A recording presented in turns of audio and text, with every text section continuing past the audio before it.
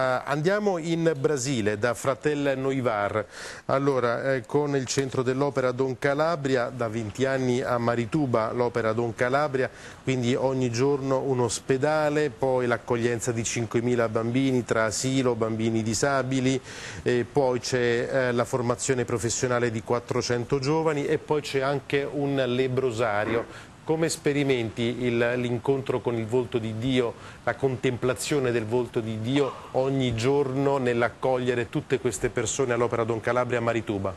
Bene, qui si può vedere, percepire il volto di Dio di parecchie maniere. Prima dalla natura che è molto bella, verde, molta acqua, piove molto, e la natura è molto bella. Poi le persone di tutti i generi, particolarmente i bambini, quei piccoli che sono bellissimi, e tanti, ce ne sono tanti negli asili, nelle scuole e anche sulle strade. Poi anche i bambini disabili, che c'è una casa dei bambini disabili a Belè,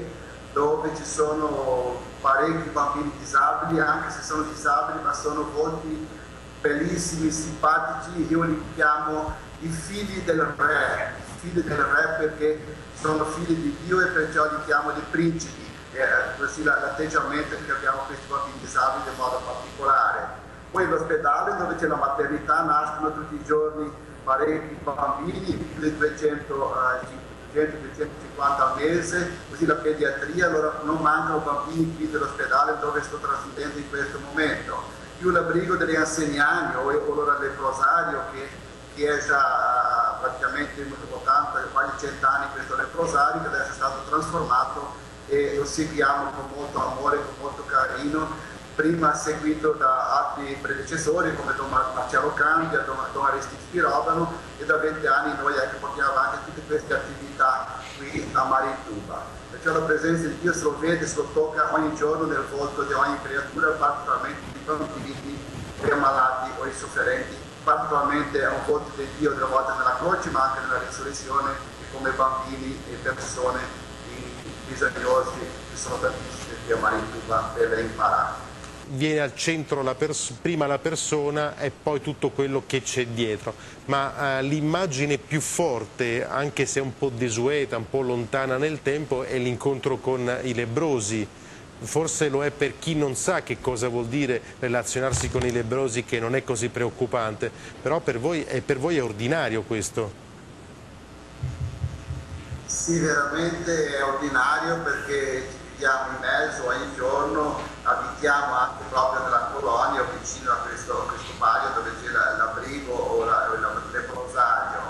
L'approccio iniziale è stato molto difficile perché è una realtà molto, molto difficile, molto complessa. Vedere persone che sono state strappate dalla sua famiglia, del suo posto, della sua città, dei suoi amici e messi in questo abrigo, reclusi senza poter avere contatto con l'esterno, e magari dopo una volta quando non c'era ancora la cura, allora era un problema che ogni mese, ogni anno si tagliavano i pezzi, le gambe, i piedi, e così rimanevano un pezzo di persone magari senza piedi, senza gambe, senza braccia, senza mano, e lo stesso cercavano di trovare una ragione di vivere, della gioia e convivenza tra di loro. E allora questa è stata un'esperienza molto, molto bella e molto anche difficile, ma piano piano abbiamo cercato di trasformare questo ambiente, dare vita, ambiente dignitoso, col verde, con le strutture dove vivono, sui fabbisogni, e così anche lavorando a loro stesso che accettassero la sua situazione, e soprattutto l'inserimento, cioè la convivenza con altre persone. Quando c'è stata la cura della lebbra, allora questa colonia è stata aperta, tantissima gente ha invaso questa regione, questa borgata che è anche molto bella in mezzo alla natura, e così c'è ancora una convivenza abbastanza normale, anche se ci sono ancora quelli che sono rimasti, che vivono con la conseguenza di questa malattia, che sono ancora abrigati, sono una centinaia che sono seguiti internamente nell'abrigo, nella casa, nel lebbrosario, e poi chi ha famiglia vive invece della sua famiglia, del suo ambiente normale. È sempre un problema, però la convivenza già è migliorata molto, e si può dire che stanno abbastanza bene sempre dentro le sue situazioni. Questo approccio giornaliero, fine settimana o quanto è possibile è sempre molto gioioso, e e loro ci vedono come amici, come della famiglia in certa maniera, e perciò la convivenza adesso è abbastanza buona. E per quello che adesso noi stiamo preoccupandosi anche con i figli di questa gente che avevano figli, no? E questi figli che sono stati anche strappati dalla famiglia, vivevano fuori, adesso cerchiamo di dare loro a scuola o all'asilo, e soprattutto questa scuola professionale che stiamo avviando esattamente per dare occasione a questi figli o queste persone che vivono in questa ex colonia, questa borgata che ancora è molto fortemente caratterizzata ai lebbrosi o da questo stigma, di questa sofferenza. Certo, voglio sapere se la stessa esperienza che fa fratel Noivar a Marituba in Brasile, dove i disabili, i piccoli o anzi i figli del re come li chiami tu, ecco, è una realtà così scontata e accettata, o culturalmente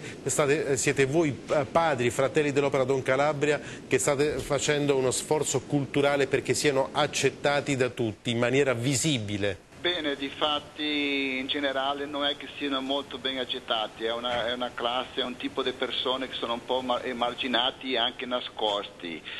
Queste attività sempre ci sono state da molto tempo, negli ultimi anni questa attività era in mano,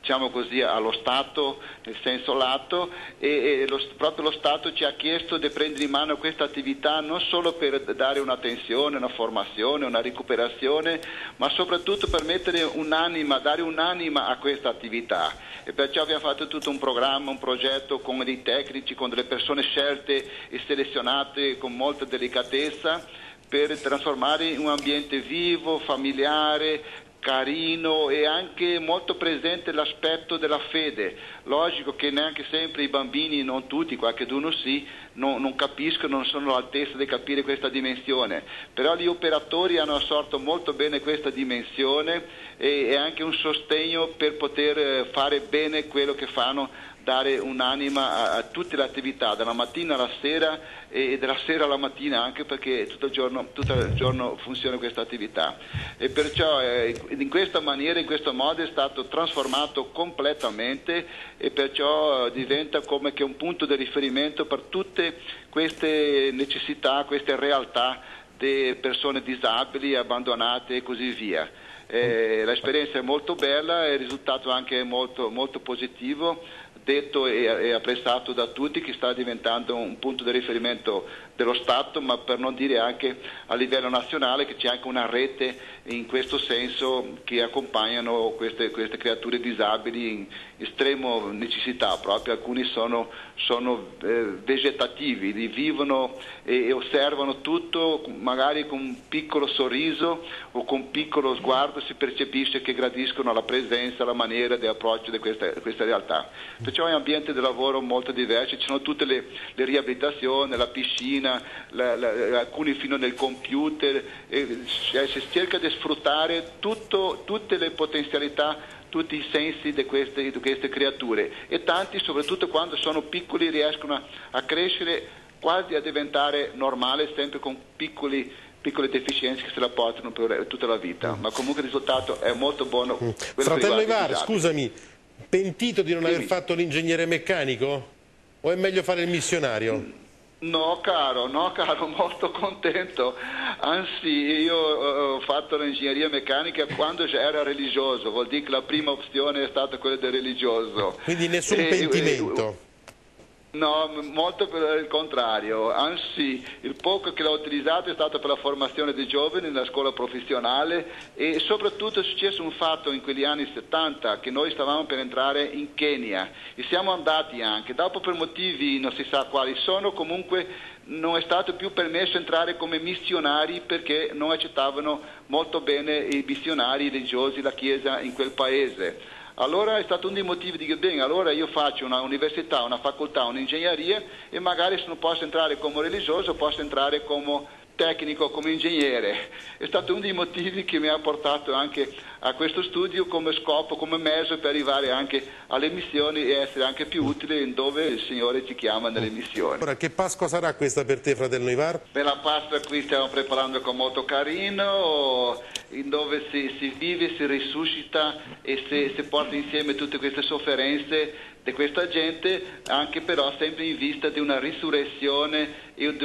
un stare meglio per tutti. Questo è che io auguro a tutti e spero che succeda piano piano qui a Marituba.